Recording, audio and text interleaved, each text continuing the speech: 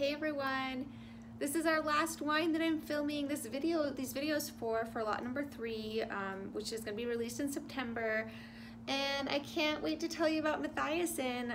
Steve Matthiasson and his wife are the proprietors of this particular bottling. This is their 2020 Rosé. It's sold out at the winery as we speak, but I was able to get my hands on a few cases here in Nevada. It's such a lovely story. So Steve, he finished his philosophy major in 1994 in California, and after that decided to go to grad school for horticulture.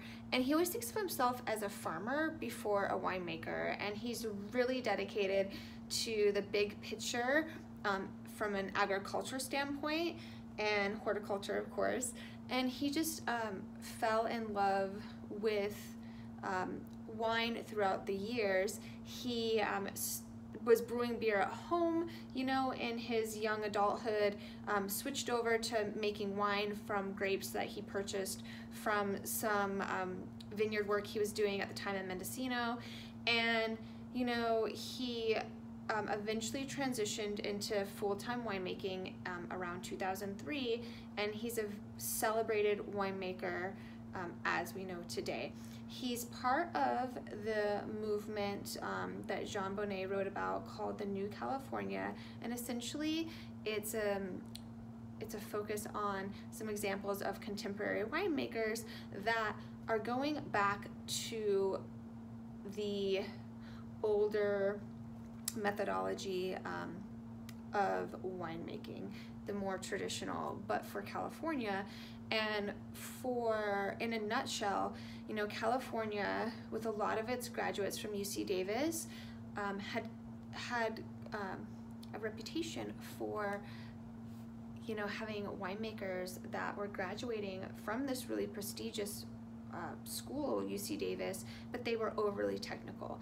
And you know, it's a little bit of going the other direction. And although Steve's grad school was in horticulture, you know, I bring up that comparison because California does a lot of things well, but at some point in the recent history of winemaking, wine got really technical, at times overly technical, and Steve is the antithesis of that. It's back to basics.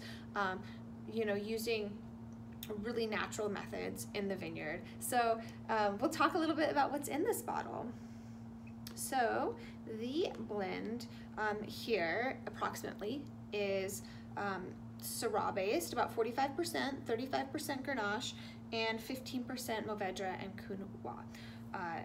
Small production, just shy of 2,000 cases, and I tell you what, delightful. Because it's a blend, it has a lot of layers and a lot to tell you. This bottle has a lot to tell you for sure. So it falls in that lower, for domestic production, especially California, it's a little bit lower in alcohol, which, you know, is part of the selection process. It falls just about 11%.